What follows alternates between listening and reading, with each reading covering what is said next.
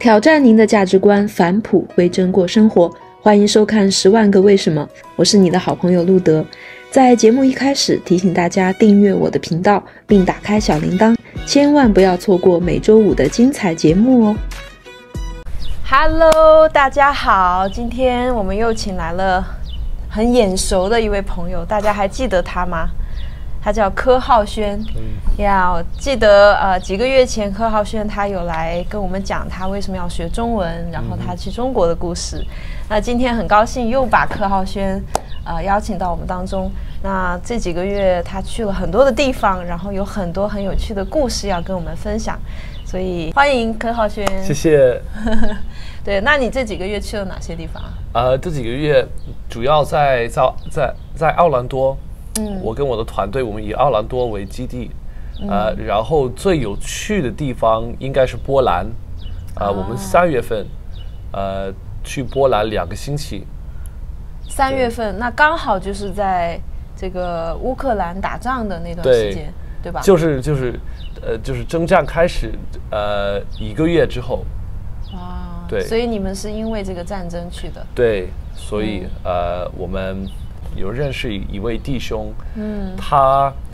他是在美国长大的，可是他的父母是乌克兰人，所以他也会他们的语言，还有他还是有在乌克兰好像有亲属，有叔叔在那边的首都 Kiev， 还做牧师，所以他先好像被神差派到那里服侍。就战争开始之后，他就去那边，然后我们又联系到他，你就发现他有几个需要，我们可以帮助，就是把就医疗的材料，食物，怎么说，防枪的衣服，防弹衣，对，都带过去，然后我们就好像我们几个人5个人吧，我们飞到波兰，因为现在乌克兰还是很危险的，还是有点难进的。对呀。所以我们先到波兰，然后我们在波兰预备了这些材料，然后开车开到边界。然后在边界就遇到他，我们就帮助他把从我们的车运到他的货车，然后他就又开车，他开车从 Kiev 到我们这边12个小时，然后回去又有12个小时，这就是我们第一件事。第二件事就是帮助在华沙。在华沙的乌克兰宣教士，就跟我们一样，就青年的宣教士，可是他们是从乌克兰来的，他们在华沙的火车站，因为我们在边界的时候，我们以为会有很多传福音的机会，其实他们就过到波兰，就马上上巴士。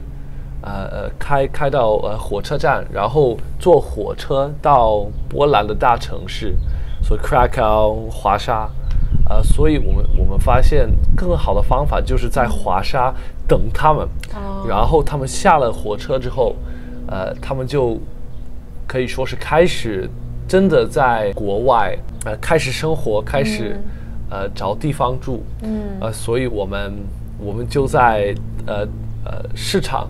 还有大广场，就树立我们的小 setup，摊子，对，摆摊对，我们有怎么说呀？就把声音放大的箱，扩音器，音响，对，音响，对。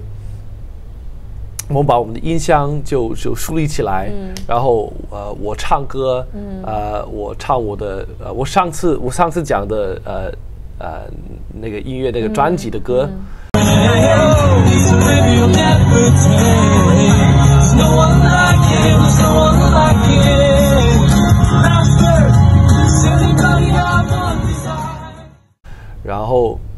我们的同工，还有我们的乌克兰同工，他们就我们吸引人的有一群人的时候，我们就跟他们传福音，为他们祷告。